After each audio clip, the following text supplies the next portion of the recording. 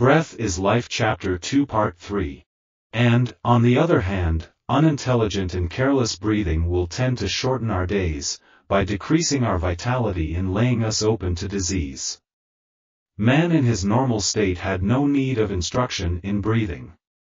Like the lower animal and the child, he breathed naturally and properly, as nature intended him to do, but civilization has changed him in this and other respects.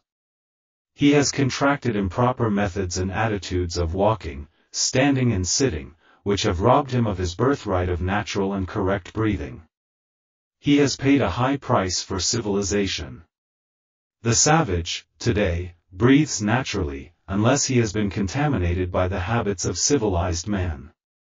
The percentage of civilized men who breathe correctly is quite small.